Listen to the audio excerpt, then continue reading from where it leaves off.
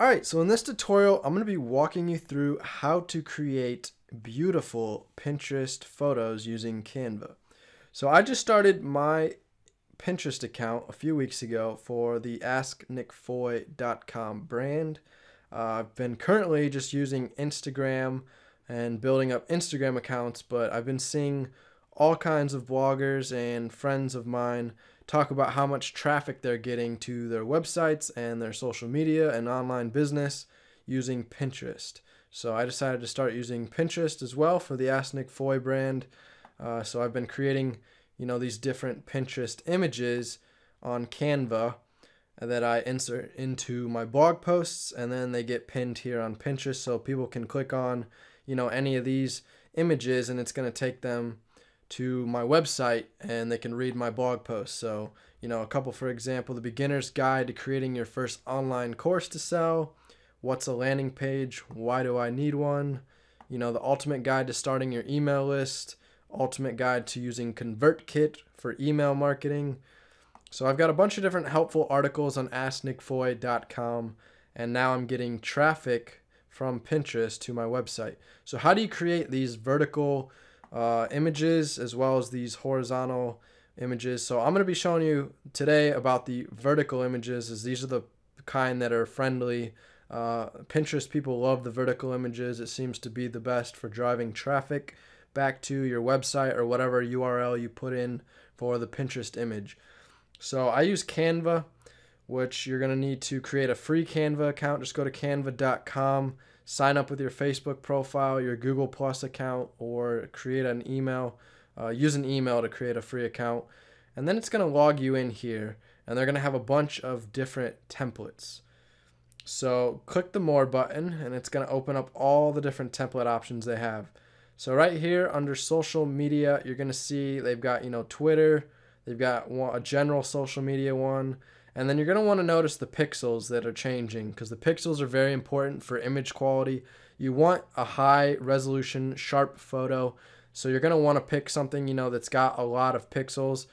One way to do it is just to use custom dimensions of your own. So if you know the image size that you want to make, you can type in the pixels there.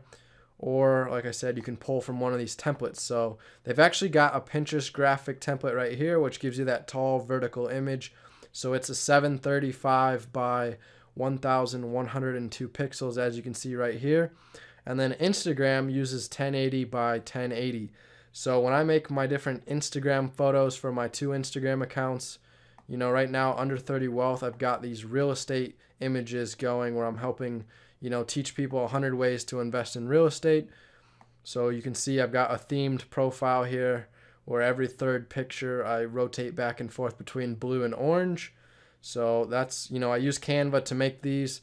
And then if you're going to make quote photos, you can use Canva as well. So as I mentioned, I've been big on Instagram the last few years before I finally made the switch over to start growing Pinterest. So you can see here, I've been posting quite a bit, 9,000 followers, and building my Instagram account. And then I've got a link here that takes them to an email opt-in, so that once they click that link, hopefully they'll opt into my email list, and then I can start sending them helpful emails on a weekly basis and build a relationship with them. And then I've got my golf brand, where I've hit 28,000 followers in 2016. I started at just 2,000 and I made it all the way up to 28 before the end of the year. And now here we are. It's early 2017 at the beginning of this video, so it hasn't grown a whole lot as of late. But as you can see here, again, I do that themed photo where I give practice tips for golfers. So I kind of rotate between black and green back and forth. So I've been using Canva for that. And then now, as I mentioned, I'm starting to create Pinterest images and trying to build a Pinterest following. So when you get done watching this video, I would highly encourage you to come check out my Pinterest page. And if you're feeling generous, give me a follow and I'll give you a follow back. All right, so let's get into creating a Pinterest graphic. So come here to Pinterest graphic, go ahead and click it, and it's going to open up a new page that's a blank template for you to design from scratch. When I make my Pinterest images that look like this, where they've got, a background image, and then they've got the red overlay that goes over the background image, and then I mess with the transparency so that you can still see the background image behind it. And then I put a white border around it, and I put some white text, and then I've got the little solid bar across here with my website URL. So to do all that, you can start off by inserting a background image. So if you come here to uploads, you can upload your own background image. So if we want to, let's say we want to do this living room image, it's not going to be the vertical style image like I want it to right away. So I'm going to have to drag it bigger and bigger until it fits. And then you got to watch out sometimes not dragging it too big, because it'll start blurring it if you make, the pixels don't match up. But in this case, this is a pretty high resolution photo, so by increasing its size, it shouldn't be blurry. As you can see, it still looks crispy clear. So that's my background I start with. And then to overlay, I come in here to elements and shapes, and you're going to see the square shape here. So I click that, and then I just drag it out till it's outside of the image so that it covers the whole image.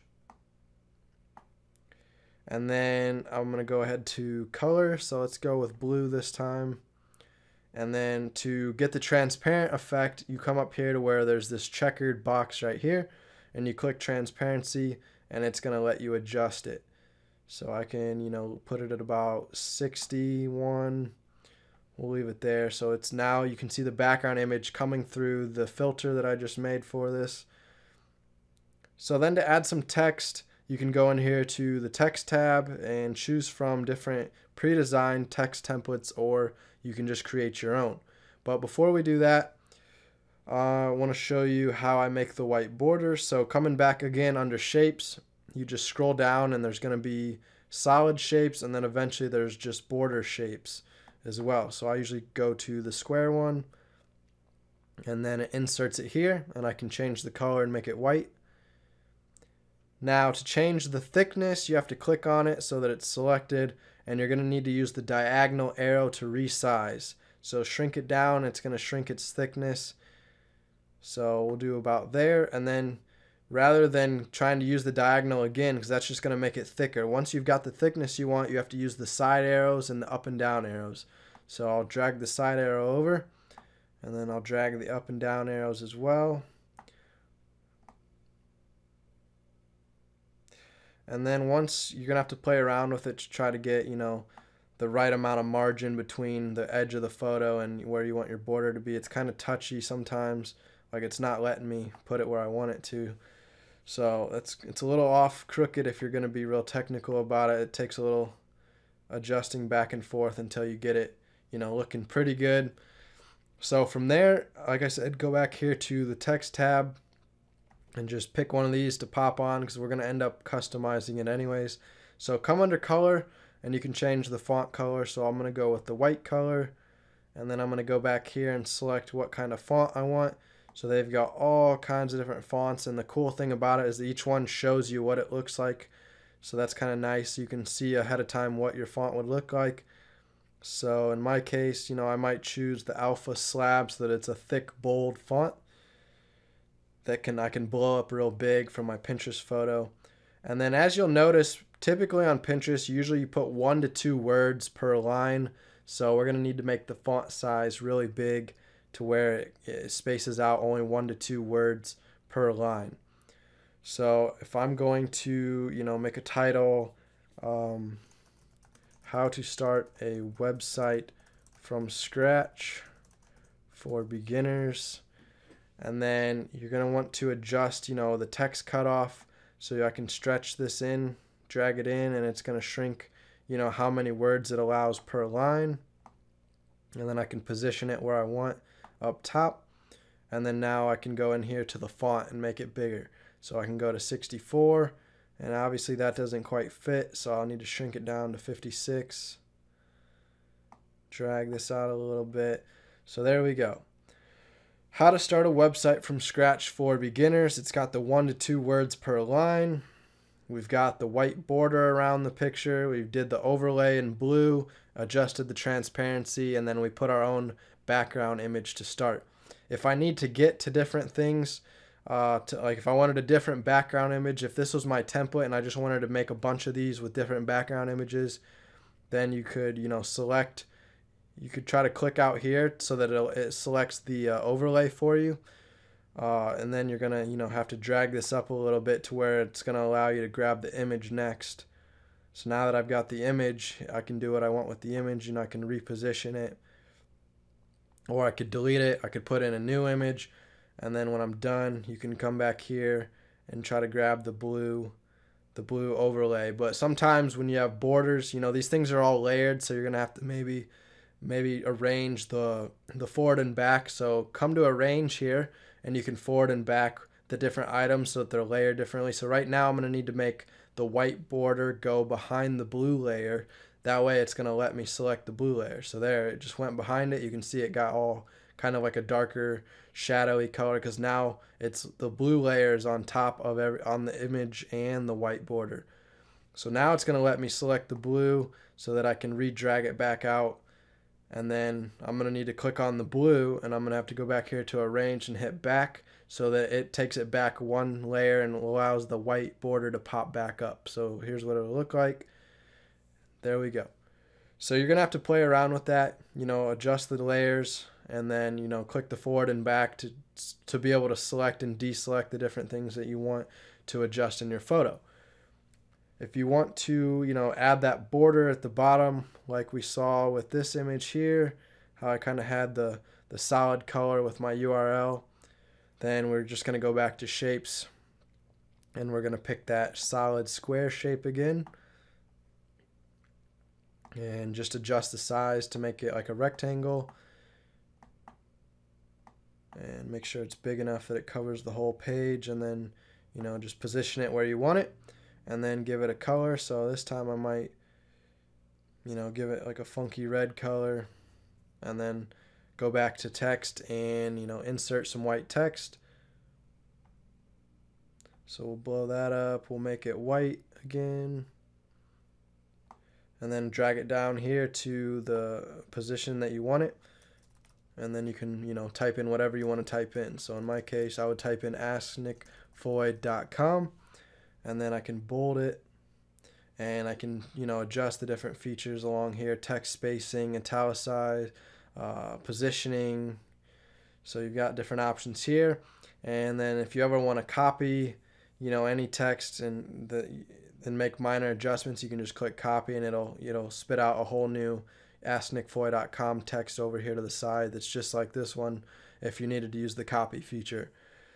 So now that you're done, make sure you go here to File, Save, so that it saves your image. All changes saved, it tells you right here. And then give it a title. It pre-fills in whatever the text is initially. So how to start a website from scratch is my title of my image, and that's going to be the file name for the image. So if you're using the image on a website, that's going to be the file name when you upload it to your website.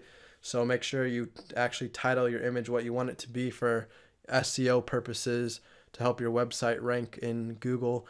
And then also, give it a title that you're going to remember, so you're going to be able to find it easily on your computer as well.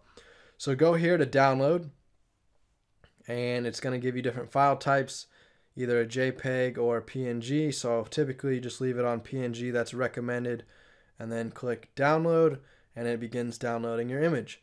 So that's how you make a Pinterest image using Canva. All we did was we logged into our Canva account, and we came here to the plus sign, and it opened up more image options. We scrolled down to social media. We picked the one that said Pinterest graphic. It opens up a new page for you and allows you to start custom designing your image from scratch.